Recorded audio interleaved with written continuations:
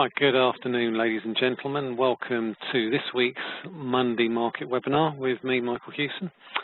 I will be your host for the next half an hour in the absence of my colleague Jasper, who's decided to go on vacation for a couple of weeks. I've decided to give him a couple of weeks off because he works so hard. So you're stuck with me. Just do a quick risk warning for compliance purposes, and then we can look ahead to what's coming up this week, which on the calendar front is actually fairly thin. We certainly don't have anywhere near as much data to get through this week as we did last week. And I think for most of this week, I think the focus is going to be obviously on the ongoing saga of Greece and will they, won't they default, and will they come to an agreement with EU creditors after the decision to delay their Friday payment to the IMF and potentially roll them up all into one payment at the end of the month. Just to clarify, Friday's repayment was 300 million euros. They've got a total of 1.6 billion euros, 1.5 billion euros, which they have to pay by June the 19th. The current bailout extension expires at the end of this month. I'm not hopeful that we will get any sort of agreement between now and then, which for me means the best case scenario really is another extend and pretend type of scenario, but that doesn't really resolve Greece's cash flow problems. That being said, markets continue to remain fairly sanguine about a potential Greek default, but I think that is the most likely scenario at the moment. But until it happens, it's very hard to determine one way or another what markets will do when it finally happens. And trust me, it will finally happen at some point. It's just really a matter of timing. So we'll have a look at the bond markets, because the bond markets in particular have been particularly interesting. Those of you who saw my video about a month ago, beginning of May, will know that the reversal that we saw in bonds would appear to suggest that potentially we could well see further downside in bond prices, which would then basically translate into high yields. Certainly, if you look at the bond price in the context of where we've come from, we've seen a significant decline. And when I did this video in May, about just before the election a month ago, I talked about a bearish engulfing or a key reversal month, and suggested that we could be in for a significant correction, not only on the Bund, but also on the German DAX as well. And this morning we have just tipped into correction territory on the German DAX. We can see that on this chart here. This is the ordinary chart that I was looking at as well a couple of months ago, and again we had a bit of a reversal there. If we actually look at the saved chart that I've done for this, we can actually see the way the price has actually staircased down. We do appear to have made a 3-month low. We've broken below the May lows, but that still brings us into what I would call a little bit of a window of support between 10,980 and levels pretty much where we are now. Now that doesn't necessarily mean that we can't see further declines, but certainly from what I can see here, the direction of travel does appear to suggest that potentially we may have seen a little bit of a top. Certainly there's potential for a bit of a reversal. You could argue that this is potentially a head and shoulders. You've got the left shoulder here, you've got the head there, and you've got the right shoulder here. It's pretty irregular, which does suggest that any move lower is likely to be susceptible to significant snapbacks. And certainly, if you look at some of the price action over the course of the past few days, we can see quite significant ranges in the context of the overall trading session throughout the day. So, for example, on Thursday, we got nearly a 300-point range on the German DAX. So, I certainly don't think we're out of the woods, and we've also seen a bit of a rebound in the euro. Now, we talked about the rise in bond yields, but we've also seen bond yields rise in US Treasuries as well. And that can be borne out by this chart here, the US 10-year note. We've seen a significant decline through some key support levels over the course of the last 6 months, which has pushed yields up to around about 2.4%. So US 10-year Treasuries currently around 2.4%. German bonds currently around about 0.85%. So there's still a significant differentiation between the yields that you get for owning a 10-year Treasury and a 10-year bond. But it's not just about that. It's also about the direction of travel with respect to the narrowing of the spread between the 10-year US Treasury and the German bond. Now we can see here at our peak, if we look at the spread, I'm just going to click on that there so you can all see the chart that I'm looking at. At the peak here, 189 basis points also coincides pretty much more or less with the low in euro dollar, give or take a few days. Let's just look at the daily chart here, and we can see that. So we can, if we look at the bullish reversal that we've seen on the monthly candle for euro dollar, that would appear to suggest that potentially we could have seen the lows in the euro. Now, the reaction off the lows that we've seen thus far hasn't been what I would call particularly dynamic, but that's not altogether surprising given how big this candle is here. If we look at the low on that candle, it comes in at 105.20 and the high comes in at 112.66. So you've got 700 points to play with there, which is quite an awful lot. Now, in May, we slipped all the way back to 108.20, which is obviously these lows that we saw over here.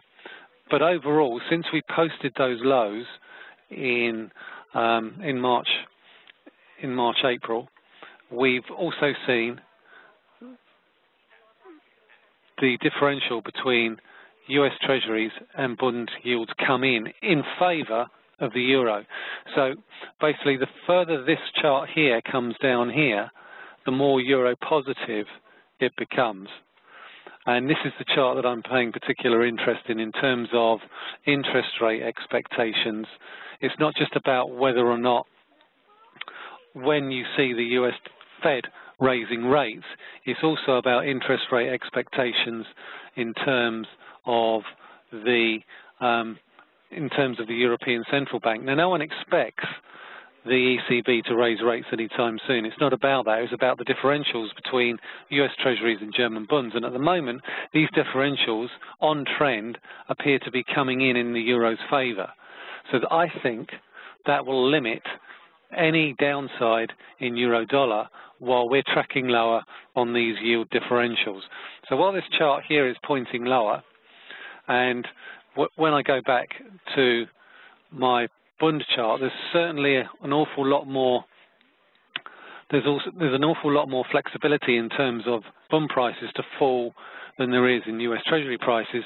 That's going to help underpin the euro dollar. Now, the key support level on the euro dollar is this 110.50 level, which I talked about in the webinar on Friday. When those payrolls numbers came out, and they were much better than expected, there's no disputing that, they were much better than expected, we saw a significant dollar rally. But while they were the best numbers that we've seen thus far this year, they still weren't anywhere near as good as the numbers that we saw at the end of last year. So the end of last year, if you look here, we've got 423 in November, 329 in December.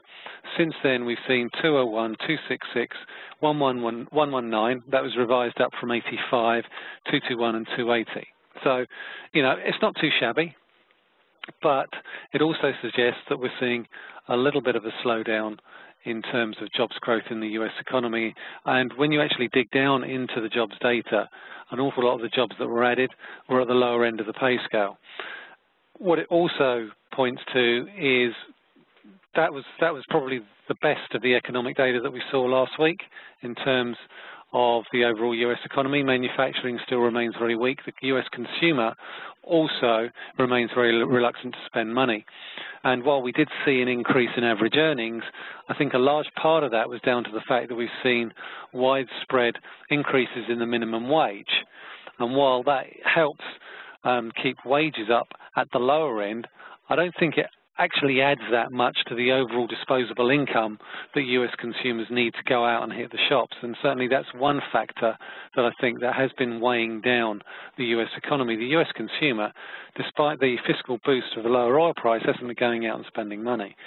So we will get on Thursday US retail sales numbers, which should give us a fairly good indication as to whether or not we've seen a significant rebound in US consumer spending, which thus far we haven't seen for the first 4 or 5 months of this year. Now, US retail sales in April basically came in flat at 0%. US retail sales for May were expecting a rise of 1.2%. That's quite a significant, that's a significantly punchy number. And I'm not sure how economists have arrived at that number. Nonetheless, it's certainly worth bearing in mind that if we do get a significant downward surprise on that, then we could well see a significant undermining of the dollar. And we can certainly see in the context of what we've had so far, retail sales over the course of the last few months, which is in this column here, we saw a 1.1% rise in March, but if you actually look at January and February, it didn't basically offset the declines that we saw in the first 2 months of the year. In April, thus far, we've seen 0%. We are expecting this number later this week. It remains to be seen as to whether or not we will get that number, but thus far, US retail sales for this year are actually negative. Certainly, if you look at durable goods, they don't paint a particularly pretty picture for US consumer spending. This is core durable goods. It excludes transportations. So white goods, fairly big ticket items, US consumer, we've only seen a gain 1 month out of the last 6. So that once again points to a very weak US consumer. And US consumer spending makes up around about 2/3 of the US economy. So we really do need a good number here for retail sales to prompt a significant rebound and push through 110.50 in the euro dollar. So let me just get rid of that and get rid of that, and then we can move on. So 110.50 is this level here in euro dollar. What we need to see is a move back above 112.20 to retarget the highs that we saw last week around about 113.80, and obviously the 114.80 level that we saw in mid-May. So that's the outlook for euro dollar. 110.50 on the downside, that's the key support level. Certainly if we look at the chart on a slightly longer term basis, we can actually draw in a trend line from the lows here, which comes in around about 108.85 or 108.90. So that's also worth keeping an eye on. And if we actually look at the daily chart, we can also see that the 2 moving averages here on the 50 and the 100 also look to be starting to turn positive. So again, that does appear to suggest that potentially we could well have seen a short-term base in euro dollar earlier this year. So that's worth keeping an eye on. Again, similar sort of story with the pound against the dollar as well. We've got significant support again between the 50 and the 100-day moving averages. We can see that here on this chart here. I put some comments on the chart forum here on the right-hand side if you want to have a look at that. As long as we hold above these 50 and 100-day moving averages, the recent rebound off the lows continues to remain intact. Let me just remove that trend line there. So again, that sort of feeds into the narrative that maybe we've seen the US dollar peak in the short and medium term. And certainly if we look at my dollar index chart, we can sort of see that as well. This is a 4-hour chart that I'm looking at the moment.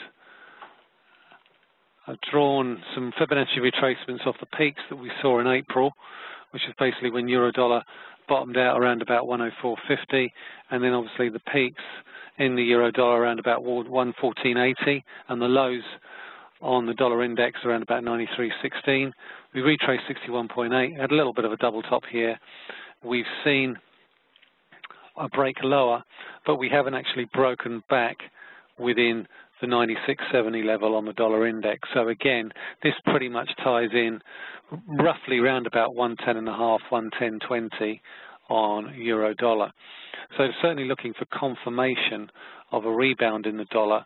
But while we're below this 96.70 level, I would expect to see this drift back down and retest the lows that we saw earlier in May. So that again feeds into my weaker dollar narrative.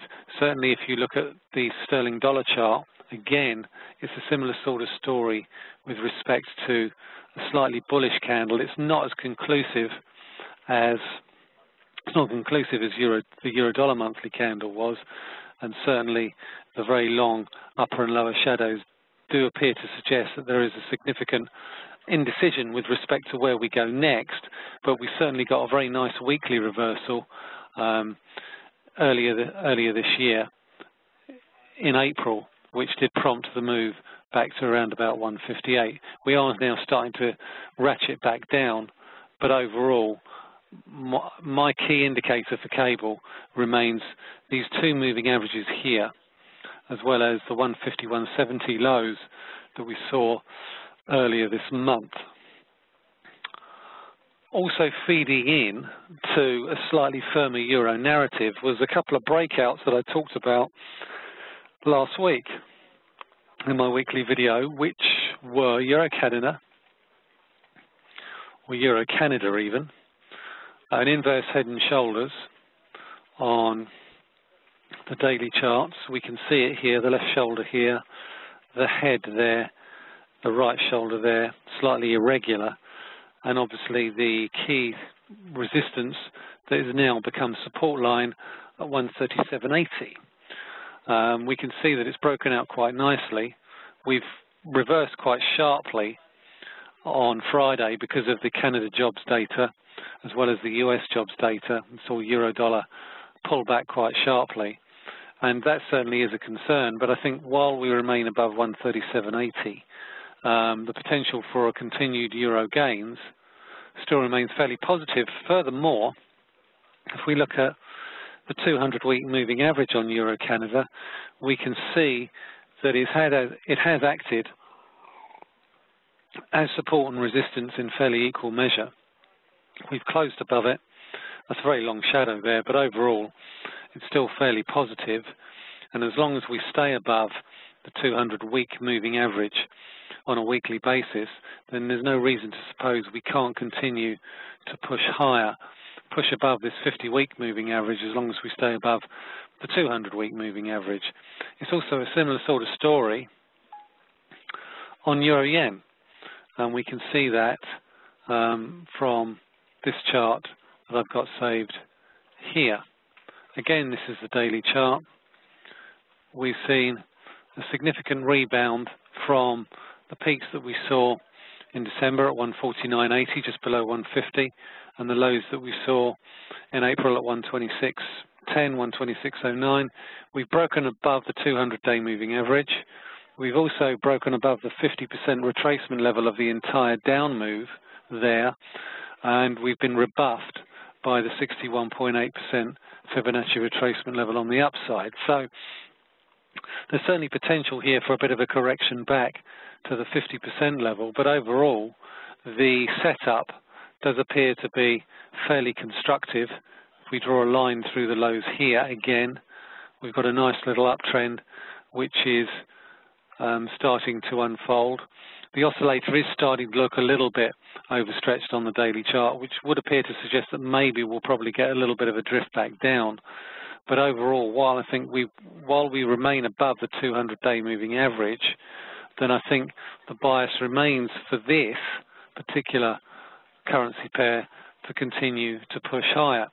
One other thing that's making me slightly less dollar bullish than everybody else is simply the fact that everyone is thinking the same thing. And when everyone starts to think the same thing, that's when I start to get a little bit nervous, a little bit twitchy, and start to think for reasons to go the other way. And looking at the price action here, it's making me a little bit cautious with respect to being overly dollar bullish, certainly in respect of euro dollar and cable, maybe not so much dollar yen. The fundamentals there are fundamentally going to be positive for the dollar, but even there is I think there is potential scope for a little bit of what I would call a little bit of overstretch on the dollar yen. We have posted new peaks above 125.62, and those were the peaks that we last saw at the end of 2002. We can see that there, those twin peaks there at the end of 2002, around about 125.60. We have gone slightly above that today, around about 125.80.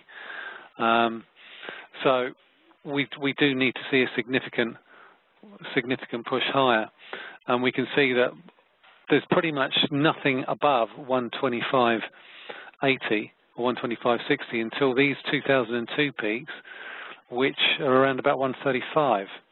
We can see that there, 134.95. So certainly looking at dollar yen, it is becoming a little bit overstretched, but trying to pick the top on that has been a pretty thankless task, and I'm not going to try and start trying to pick the top on it now. Certainly the next support on the dollar yen is likely to be around about here, those previous peaks that we saw around about 125. So what I would expect to see on the dollar yen is a break below 125 to suggest that we could see a further correction back to 123.75, 123.60, and that's certainly what I've articulated on the chart forums this morning. I say I update the chart forums every day for euro dollar cable, euro sterling and dollar yen, so generally you'll get a fairly comprehensive snapshot of what I think with respect to those particular currency pairs on a day-to-day basis. As far as the indices are concerned, it's a slightly different story, because we've certainly seen a significant correction, and the move lower that we've seen in the Bunds as well as the German DAX, I think has been prompted by the fact that there is a perception that possibly euro dollar we may have seen the lows. We've already talked about the DAX breaking down.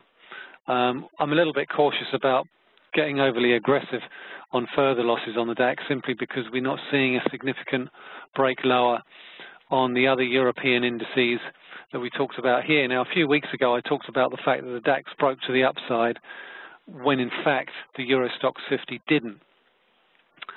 And that's equally true on the downside. The DAX has broken lower, but the Euro Stoxx 50 hasn't. And that, for me, I think is one of the key levels here, around about where we are now.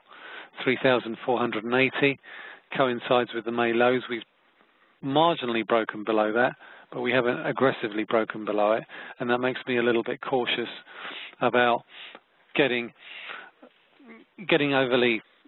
overly bearish on this particular index.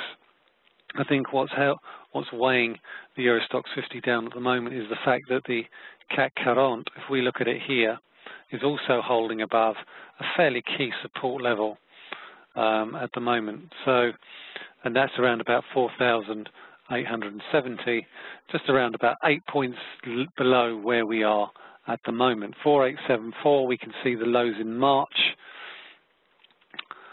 fairly key support level. Let's draw that in between 48.56. So we can see that once again, European equity markets, certainly the blue chip ones, are at around and close to key support levels.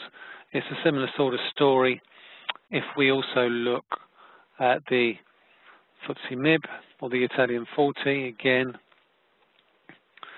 we're still well above a key support level there. So again, we have to be a little bit careful about being overly gung-ho about the market trading lower. 22,400 there on the downside. is a key support level. Certainly, I think what's helping the DAX today is a rebound in Deutsche Bank in the wake of the resignations, the joint resignations of the two CEOs. And we can see here again on the Spanish IBEX that we are also near a fairly key support level, albeit in a fairly downward trend. But again, we can see potential for a little bit of a head and shoulders formation here, but we'll only get that on a break, I think, below the 200-day moving average, though with respect to this 200-day moving average, it's fairly flat. So I wouldn't expect to see a big reaction on a break below it, but certainly I think these topping formations do appear to suggest that there's an awful lot of uncertainty in the European equity markets at the moment, and I think a large part of that is down to the fact that we're getting a little pickup in inflationary pressures. I think the bond market move had got a little bit too one-sided, and we're getting in a little bit of a pullback on prices and a push higher in yields, and that's going to be broadly euro supportive until or unless we get a conclusion on what's going on in Athens and the Greek debt debacle, for want of a better word. So let's have a quick look at, now we've looked at European markets and the euro, let's have a look at the US markets. There's not really much to see here, it's pretty dull. We can certainly see that we continue to trade in a range here. We're probably at the lower end of the recent range. We can certainly draw a line through here on the lows, which suggests that if we get anywhere close to 2070 on the S&P 500, we're likely to see a little bit of a rebound. But certainly I think those payrolls numbers, in addition to the fact that we saw some, I think what you could call fairly dovish talk from policymakers, Fed policymakers last week, from Charles Evans of the Chicago Fed, from Lael Brainerd, who is a permanent voting member of the FOMC, and also James Bullard, who's the St. Louis Fed, who has, for the most part of this year, been calling for a rise in US rates. He's now tempered those calls ever so slightly in light of the weak economic data out of the US. So for someone like Mr. Bullard, who has been calling for rate rises, to suddenly row back on that, I think it makes it unlikely that we'll see any move in June. And to be quite honest, any move in June was off the table even before Friday's payrolls numbers. It's way too soon if it's data dependent. And for me, it's really about sequencing. Do we get a rate rise in September? It's unlikely that we're going to get a move on the Fed's inflation forecasts in the June meeting, and it's unlikely that we'll get a move on the Fed's growth forecasts, and both of those were downgraded in March. Now, the Fed upgrades its growth and inflation forecasts every quarter. So if they don't do anything in June, and they're not likely to, then the next time they can upgrade their growth and inflation forecasts will be in September. Now, I think it's unlikely that they will upgrade their growth and inflation forecasts in September and raise rates. I think it's more likely that if they're going to raise rates this year, they'll move on their growth and inflation forecasts in September, which means that the earliest that they can raise rates is either in October or December. If they don't move on their inflation and growth forecasts in September, then it's hard to see how they can raise rates this year. And that, for me, I think is really the key factor, I think. When people talk about putting a rate rise back on the table in September, I think the Fed would have to signal that they're happy that growth and inflation is starting to move higher. And at the moment, there's certainly no evidence of that, despite the fact that average earnings data has edged up ever so slightly. You've also got Chinese data, and that continues to disappoint. If you've got China exporting deflation to the rest of the world, it's hard to see how inflation in the US is going to pick up strong with dollar, obviously notwithstanding. And a strong currency, as we all know, is deflationary or disinflationary, whatever you want to call it. So Chinese trade data that we saw earlier this morning was once again disappointing. We saw exports slide further, much more aggressively than we thought that they would do. The import and export data, it does make for worrying reading. We saw a 2.4% decline in exports, which was slightly better than we were expecting, but it's still a decline. But imports slid 17.6%. That's even more than in April, and it raises concerns that the likelihood is we're going to see further easing by Chinese authorities, and it's going to make it that much more difficult for the Chinese to meet their growth target of 7%. So for me, if China's exporting deflation, and we heard this morning that China is cutting energy prices, it's cutting electricity prices, it's cutting natural gas prices. I tweeted that this morning. That's going to have a deflationary effect, and I think it's likely to ripple out through the rest of the world. So again, I think it's going to make it that much more difficult for the Fed to raise rates. Also, the IMF intervention was very unwelcome, I think, from the Fed's point of view. Does that mean that they're going to basically raise rates irrespective of what the IMF do? I think, again, you know, it's up for debate. The market thinks that the Fed will raise rates this year. I still think it's 50-50, and I'm still inclined to think that they probably won't. But follow the price action and listen to the headlines and look at the price action. The price action, for me, does appear to suggest that we could have seen a short-term top in the US dollar. Irrespective of what anyone else says, I always go with the price action. Looking at gold and other precious metals, again, we can see that we're in a range here. It's not really telling us anything we don't already know. We can see that there's significantly a good area of support between 1150 and 1170 and resistance at 1223, 1243. So trade the range on that. It's not really going to offer you too much. Brent crude, similar sort of story, I would suggest, though we are on a key support level on this particular chart here, around about $61 a barrel. We saw it rebound off that line on Friday, and it's also the trend line that I've drawn in from the 2015 lows. But again, here we're seeing what I would call lower highs. So I think if we're going to see further gains in the oil price, we really need to get back above the June highs that we saw earlier this month, around about $65, $66 a barrel. The fact that OPEC left production levels unchanged would appear to suggest that it's unlikely that we're going to see a significant takeoff in the oil price, because it's still a supply and demand story, and there's still much more supply than there is demand, and as such I think that's going to make it very, very difficult for the oil price to rally significantly aggressively, notwithstanding the fact that I think the rig counts in the US have probably fallen about as far as they can. So in terms of the WTI price, again, it's a similar sort of story. We're trading in a broad sideways channel, albeit with a slight, very slight negative bias, with resistance just around $60 a barrel. So certainly can keep an eye on that. That looks fairly bearish there, but again, I'm not expecting too much in the way of volatility in terms of a breaking out either side of this range. I'm not expecting that. I think we'll retest potentially the lows that we saw in May. But overall, I think the bias is we're going to get into a little bit of a new range with respect to WTI. Let's have a quick look at dollar CAD. For all you CAD aficionados over there, we've had a bit of a breakout on this particular chart here.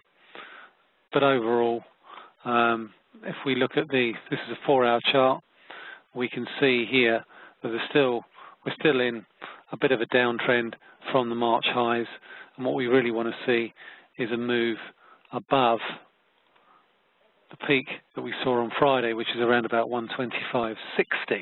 So that's a big, big level there. I think the key support remains around about 123.50 on the downside. Certainly the oscillator is significantly overbought, which would appear to suggest that potentially there's probably more downside than there is upside. Currently where we are now it's in no man's land with respect to the resistance and the support levels. So I would probably be cautious about getting too involved in that particular currency pair at this point in time. Let's finish up with the Australian dollar.